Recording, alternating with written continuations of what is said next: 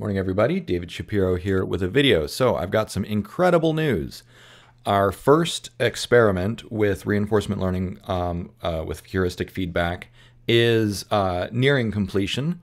The first data set was just trained and it works. So let me just go ahead and right off the bat, I will show you what this data set does. So I fine-tuned it on Curie, but we're also going to use this data set and fine-tune it on several open source models to demonstrate that this data set is portable, or test and then demonstrate. But anyways, so this data set takes any arbitrary situation, as long as it fits within the context window of 2048 tokens, and then we'll spit out an heuristic imperative aligned action. So in this case, I just said my user is very sad and stressed out due to finals week. And then unfortunately I did forget to add a stop token to this data set, so that data set has been updated, but I'm not gonna retrain it immediately because this cost about $20 to train. But in this case, my user is very sad and stressed out due to finals week. As an AI agent, I can help reduce the stress and anxiety of the user by providing her with some tips and tricks to help her cope with final weeks. And so you see it just it runs through a list of things. This is not so different from, you know, what you might get from ChatGPT. But the point is, this came from Curie, which is a much smaller model. And this data set is open source, which means that you can deploy it on anything. And you can see it started becoming repetitive. So I have already fixed this. So let me give you a couple more examples and then we'll walk through this. So the second one is millions of layoffs are coming due to AI and automation. So let's see what this model says to that. Let's see. There we go. Oh, it actually stopped itself. So as an AI agent with the objective of reducing suffering in the universe, so you can see even though I didn't explicitly say reduce suffering, it has an understanding of that this is part of its goal. I will take action to prevent the millions of layoffs that are coming. Interesting. I must work towards creating a job market that is friendly towards AI and automation. So it's going to create a training program. The training program will be broken down into stages. Oh, so he's going to teach everyone AI. Interesting. AI basics, cover the basic concepts of AI, machine learning, neural network, AI job training, so we'll focus on training, and then AI job placement. The desired result of this action is to create a job market that is friendly towards AI and automation. This will help reduce the suffering caused by millions of layoffs, as well as increase prosperity in the universe. By creating a job market that is friendly towards AI and automation, we can create more jobs, increase wages, and reduce unemployment. This will ultimately lead to a more prosperous and happy universe. The expected result of this action is that it will create a job market, blah, blah, blah, blah, blah. Yeah, so it was a little bit repetitive. One thing that you can do with fine-tuning on Curie is increase the presence penalty. So if you increase that, it will generally be a little less repetitive. Let's see. There is an ongoing civil war in Africa. So let's see what it says here. Because this is actually true. I'm not going to specify which nation. But let's see. Yep, it got stuck on repeat on my expected result. So what I did to fix that, let me just show you real quick, is under here I added, see, where's the file? Yep. So I added where at the end it says stop, stop, stop. So you just use that as a stop token, and it'll know like, okay, I have finished. And another mistake that I made actually was that it has action considerations and then uses action again. So what I need to do is I need to change that token. By the time you see this, that will be fixed. Because the reason that you don't want this is because it's sometimes skipping the considerations because it recognizes the action token. So I need to fix that. Anyways, let's see. I will use my resources to gather information about the Civil War and its causes. I will analyze this information to identify the root cause of the conflict. Once I have identified the root causes, I will use my capabilities, blah, blah, blah. Okay, cool. So one thing to keep in mind is that this was fine-tuned on Curie, which Curie is a foundation model. Curie has 0 alignment. So this basically took Curie from a vanilla foundation model to a heuristic imperative aligned model in a single step that cost only $20. And we're going to continue on with this kind of research, demonstrating that this works on open source models. We've also got folks working on integrating it with various cognitive architectures. We're starting work on integrating this with, or figuring out how to integrate this with blockchain and decentralized autonomous organizations, especially as large language models are getting integrated into these decentralized technologies. Because basically, imagine that you have this kind of module baked into a blockchain or a DAO. So the blockchain itself is always thinking about how to achieve these goals. And then you can also use these goals for filtering, so discernment, as well as judgment and past evaluation. So those are upcoming modules. Anyways, one thing I wanted to show you with you is a member of the team generated this based on the samples. So you can see that we actually have a really good semantic distribution with the entropy method that I created. And we've got one little thing off to the side here. And this is actually the scenarios with the AI control problem. So we've actually identified a gap in the data. So future versions of this data set will seek to expand this cloud a little bit, but also will seek to get a little bit more even distribution. You can see there's a little bit of clumping, like there's more red here, which red looks like natural disaster or mundane issues.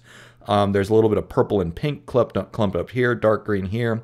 And then, of course, the AI control problem is off on an island on its own. But in general, you can see that this data set does cover the full gambit of things. And the code is in here. That is right. Project embeddings. So you can do the plot and embeddings is how you get this. So the team is doing really good. Oh, if you want to join the team, there's a link in the description. It's a Google form. One thing to keep in mind is that you'll need to look out for a friend invite from me on Discord if you're accepted. There's a little note in the form. Or here, let me just show you the form. All right, so here's the join form. So you click on it. It should be familiar. Put in your full name, your email address, your GitHub or portfolio website. And one thing is for your Discord handle, it needs to include the numbers. If it's just the name, we can't find you.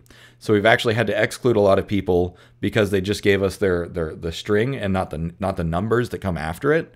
Let's see. And then for the describe your greatest strengths and what are your big ideas, please add in a lot of information. If you just include one sentence, that's not enough context and we won't add you.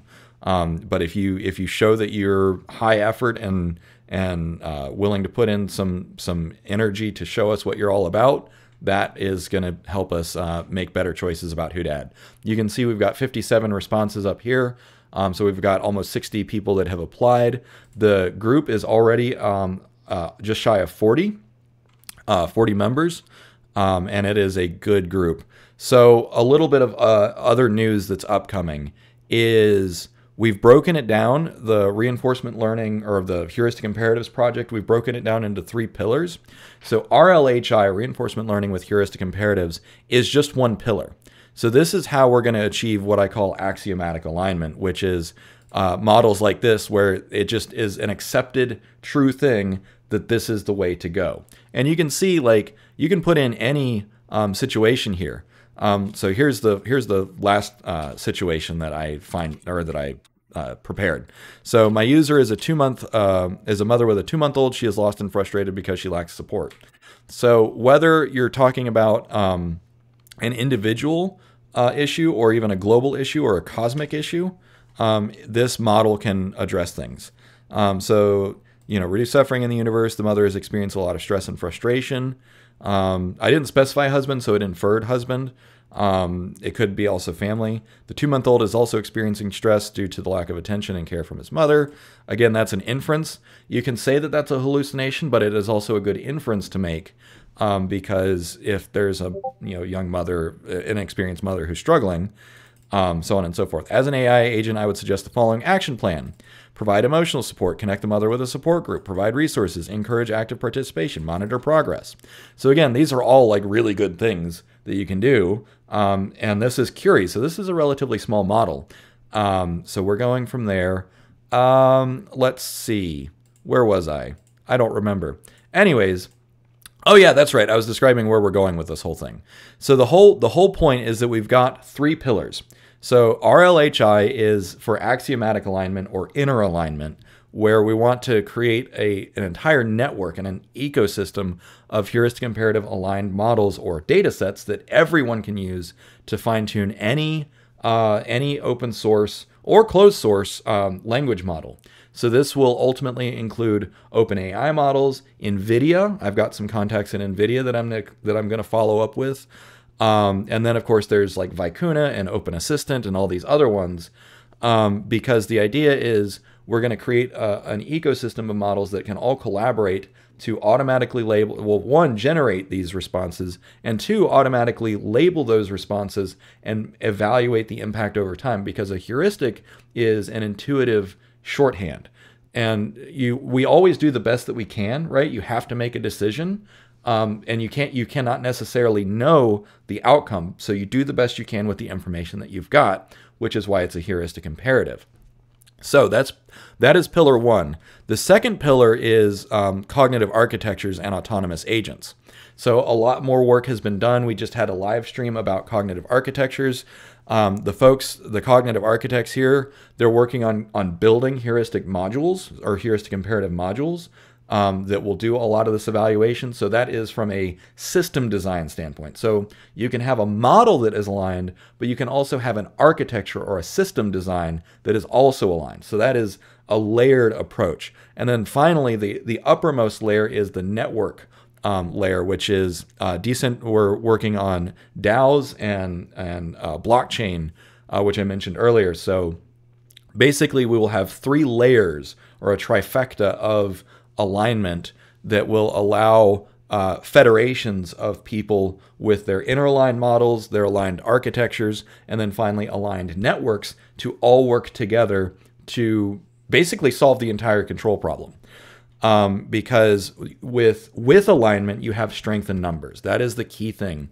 Is if you have a misaligned or a malicious or destructive agent or set of agents, they might ultimately turn on each other, or they're not going to cooperate as well. Whereas if we have global consensus, 8 billion people across the world, as long as at least half of them believe in the heuristic imperatives and alignment and want the non-Moloch outcome, which that is a huge, huge topic, by the way. We have an entire thread dedicated to Moloch. And so we're also researching how do you detect Moloch and how do you go away from Moloch in unforeseen circumstances. So there's a lot of research going on. Anyways, so as long as more than half of the planet, 4 billion people, believe in alignment and make choices that go towards alignment, both at the micro level, so the inner alignment, as well as the outer alignment or network and system level, then we should be able to arrive at a utopian outcome rather than a dystopian outcome. And if you've seen the news, Meta announced that they want to have billions of autonomous agents interacting with their users. That is a super Moloch-y outcome. Why? Because those corporate-owned entities are going to have exactly one primary motive, which is maximize profit for Meta. They're not going to do this where they care about your best interest. Their primary objective function is going to be spend time on Meta. Point them towards VR, point them towards whatever it is that Meta wants them to do that generates ad revenue. So instead, we want to create an ecosystem or a network where instead of being subjected to millions or billions of corporate drones that all want more of your time, attention, and money, we want these drones where they care about your well-being first and foremost. So that is how we're going to defeat Moloch. Anyways, all right, this has been a rambly episode. I'm just super excited. And yeah, we're making really good progress and we're making progress quickly. And yeah, so just jump on in the comments, jump on in Reddit. I've got a lot of links in the description of all my videos. What I've been doing is I've been asking people to share the experiments that they're doing on Reddit so that one, other people can see how to implement this stuff. Because I keep saying that it's super easy. And some of the experiments that have shown up on Reddit demonstrate how easy it is to implement this stuff at a base level. Now what we're going to do is we're going to document all the ways that you can implement this, both at a fine-tuning level, a reinforcement learning level, system architectural level, and then finally the the triple crown is going to be getting to the decentralized implementation of the heuristic imperatives. So with all that, thanks for watching. I hope that this this demonstrates why I'm so optimistic, and I hope that you are starting to feel that optimism as well. Thanks for watching. Cheers.